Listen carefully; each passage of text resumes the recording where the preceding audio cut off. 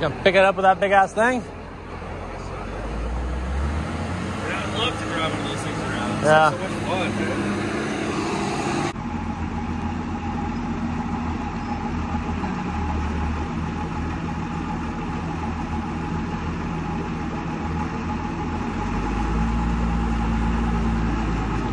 Good.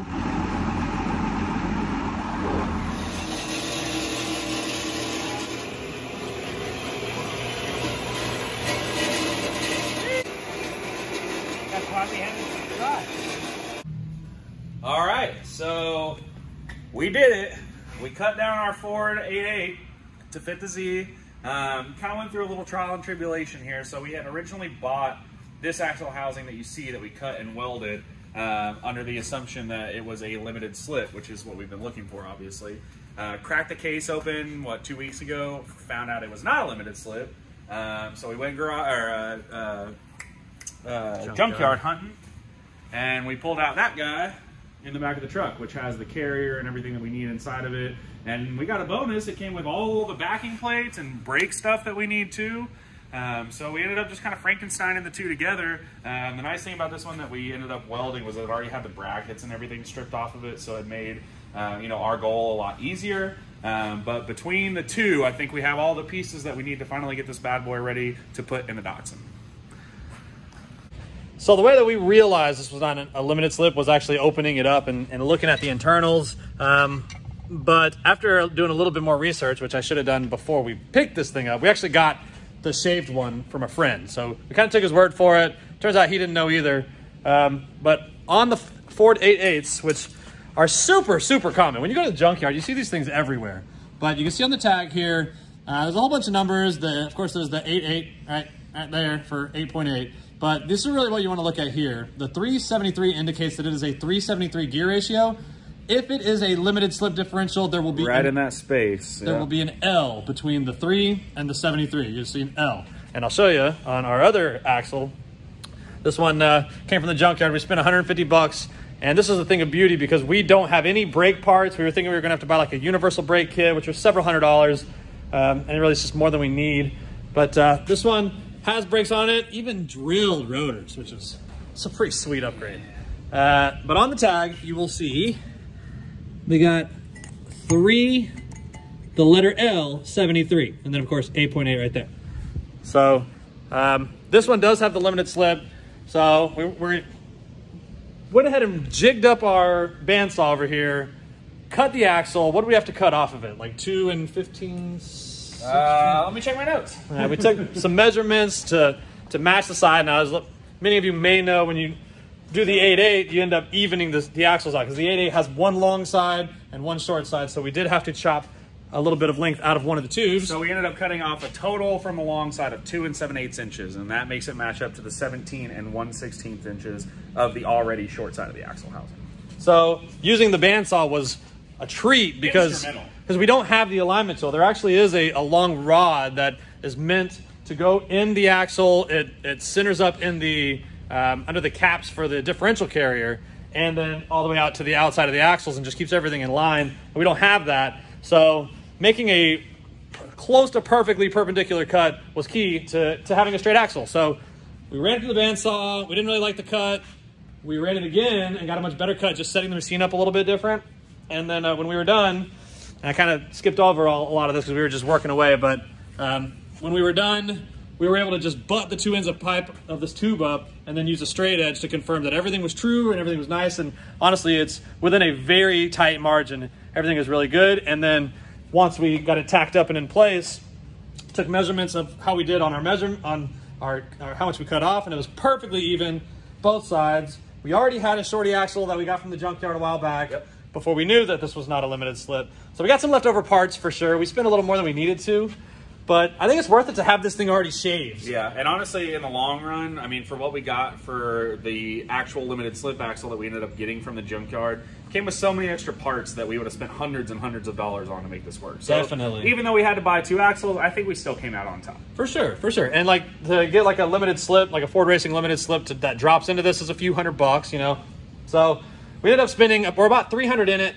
Well, 300 plus what we spent on that that spare shorty that we didn't really need to get. So we're probably like 350, 360 into it or something like that.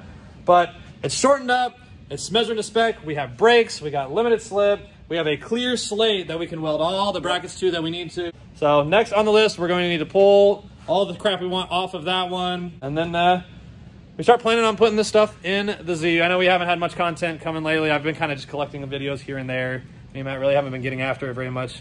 But hopefully we're going to have a good, productive off-season, a good winter, and come in the spring and have the Z ready to enter some serious class, some like forced induction sport or forced induction pro classes or whatever we're applicable for. And get out of that 11.5 rut that we've been in for so long. For years.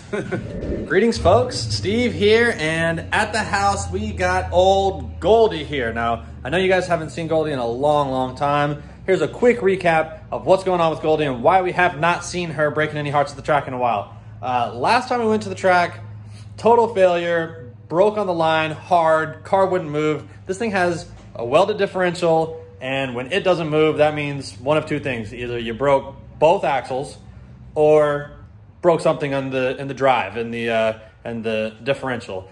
When I put it in gear, drive shaft turns, car doesn't move. I think it probably sheared the pinion shaft, but I can't be sure. Either way, I'm not about to hunt down another R200 for this thing.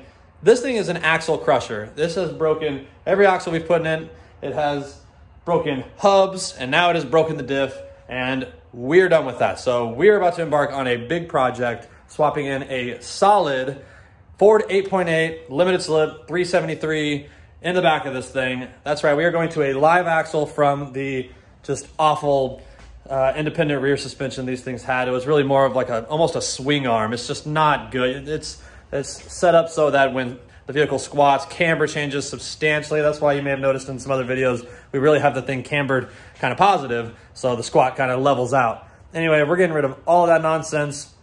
No more welded diff. We're gonna put some real wheels on the back, and definitely gonna be some chopping going on in the chassis. But without further ado, I'm about to just start tearing this thing apart. We're gonna pull the whole rear cradle, differential, axles, everything's coming out of it. I'm hoping to get a lot done this weekend, but let's get right to it.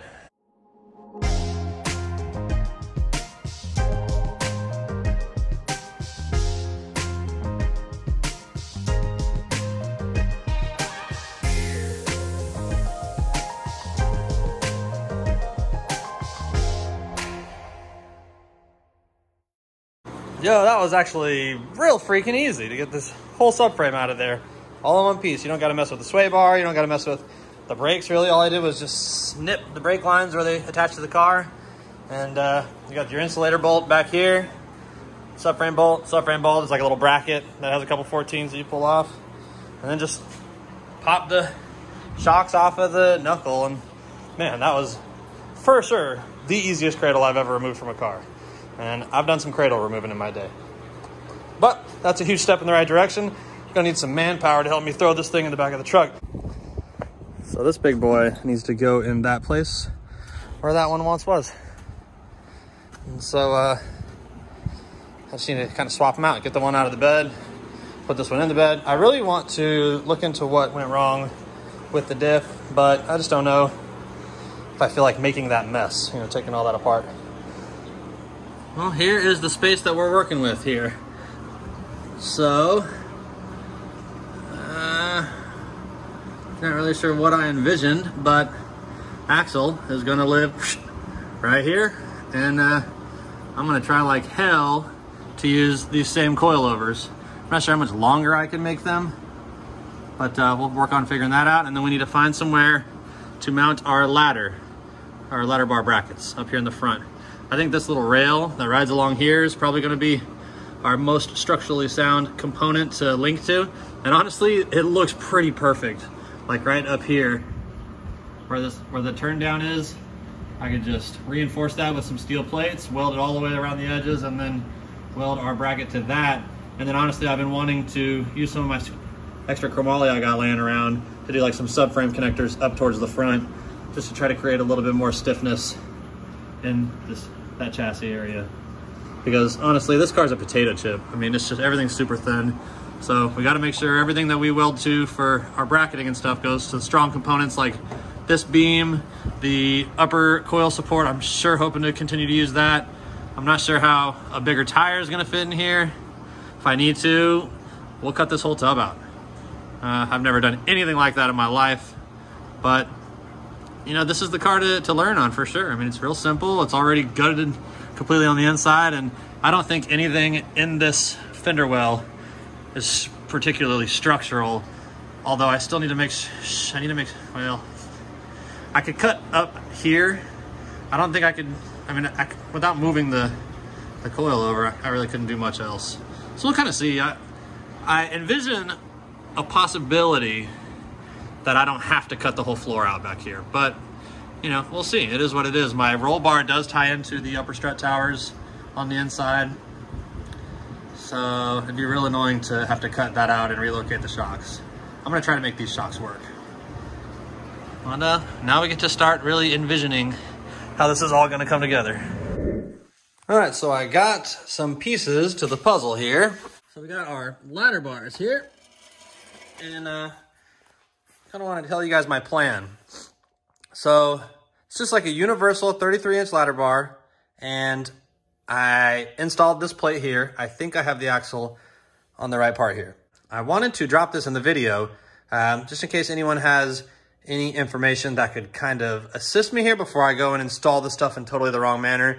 Now, I understand the basic principles of the push point and the anti-squat line and kind of how I'm going to set all that up. So I'm not sure I really need a whole lot of guidance there, but certainly that's welcome info too. But let me just show you all my plan. So right now, the axle is in position approximately at the distance from the body that it will be at ride height when it's on the ground.